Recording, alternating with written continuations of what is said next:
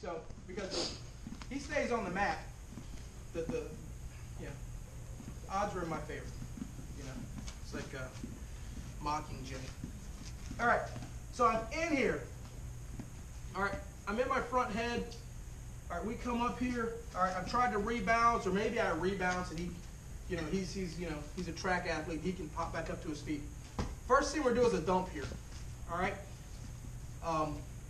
It's crossbody shot. It's a little bit. It's kind of a fun shot to shoot. Again, fundamentally, everything's got to be really tight. Like when his chin is in my football grip here, there's no conversation.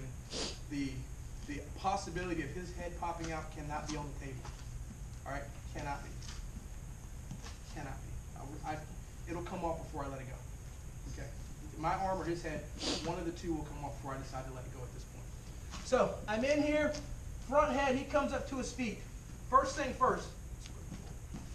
First thing first. I'm going to take a step outside here, and as I do, I'm burying my head in this hole.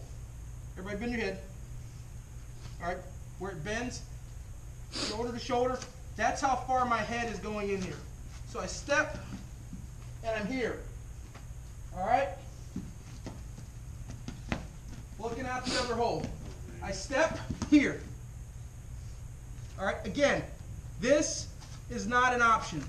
Letting this go is not an option. All right, this should look pretty simple now. Boom. Cradle them up.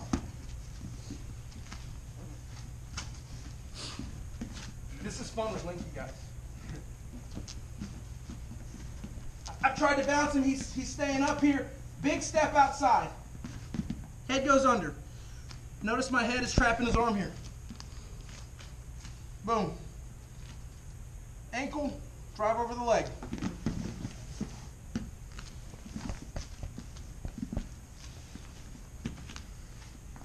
Fast.